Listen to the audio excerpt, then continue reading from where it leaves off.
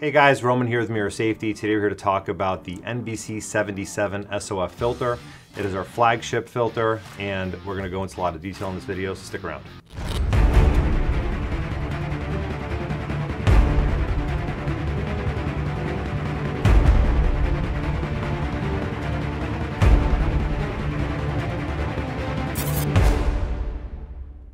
So the NBC-77 SOF is once again our flagship filter, and it's special because it covers 3 separate threats. It works on toxic industrial chemicals, it works on CBRN threats as well, which stands for chemical, biological, radiological, and nuclear. And it also has a DIN-rated reactor, which filters out radioactive methyl iodide gas, which is typically released during nuclear reactor meltdowns and other nuclear emergencies. So the NBC-77 SOF is a special combined filter which combines a P3 layer along with activated carbon, which is impregnated with metal halides, and that structure absorbs the contaminants. The filter now comes in 3 different colorways. We have the standard gray and black, which we've had for many years, but now we also have the sandstone color along with the Ranger Green color, so you can more closely match your kit. So as far as the protection level, you'll be able to see the rating over here, where the letter stands for the type of contaminant and the number next to it stands for the filtration class. 1 would be 1,000 parts per million and 2 would be 5,000 parts per million. So this specific filter is rated for A2B2E2K2 HGP3DR SX DIN reactor. So to break that down to you, A is organic gases and vapors, B is inorganic gases and vapors, E is acid gases and vapors, K is ammonia and amines, HG is mercury vapors, SX is for specific CBRN threats that we tested it for, P3 is particulates, and a P3 rating is essentially a P100 filter. D is dust, R is reusable, and DIN reactor, as we mentioned before, is for radioactive methyl iodide. Now, if you are a preparedness-minded individual, this is a great product because it has a 20-year shelf life, so you can store it away in a cool, dry place for an extended period of time and not have to worry about being expired, because once again, 20-year shelf life lasts you pretty much a lifetime.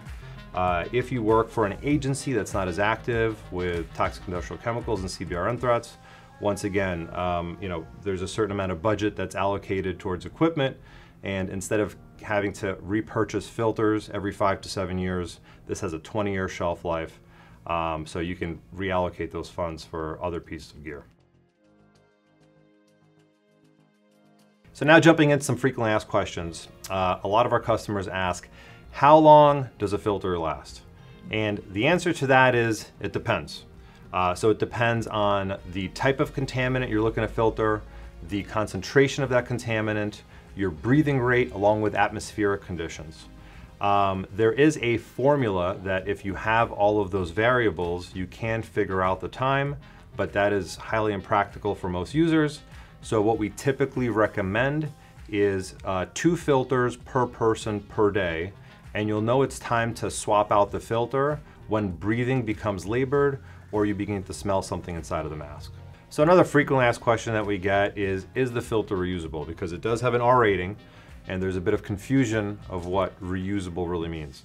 So reusable in the context of these filters is really implied towards the particulate layer of the filter.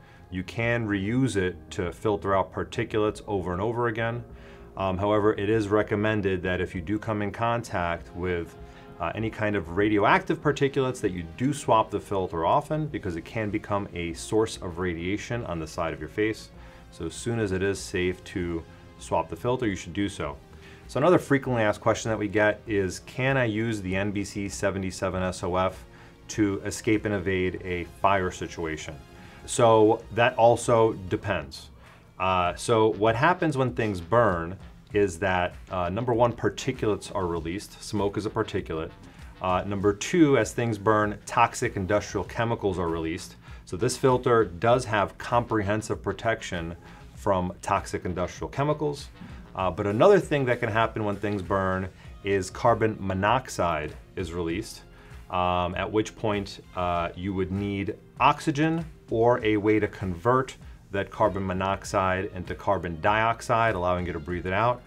We do have two products that do that, the VK700 and the VK530. However, that is the limitation of the NBC-77 SOF. It does not work for carbon monoxide, which would be a threat in a structure fire because low oxygen levels. Not as much of a threat if you're escaping and evading a wildfire threat because you're outside and there's enough oxygen to feed the fire. All right, guys, another frequently asked question. I'd like to have a training filter. Can you guys please make a training filter? So the reason that we don't have a training filter is because the cost to manufacture a training filter would be very similar to the cost of manufacturing a real filter, right? We have to still create the plastic mold. We have to fill it with some sort of weight. We should put a particulate layer on it as well.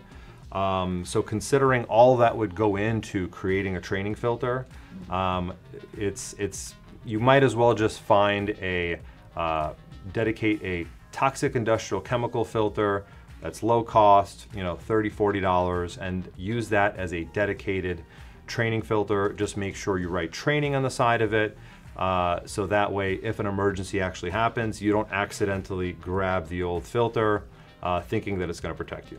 So thanks for watching, guys. I hope this video was helpful. Make sure to like, comment, and subscribe, and I'll see you in the next video.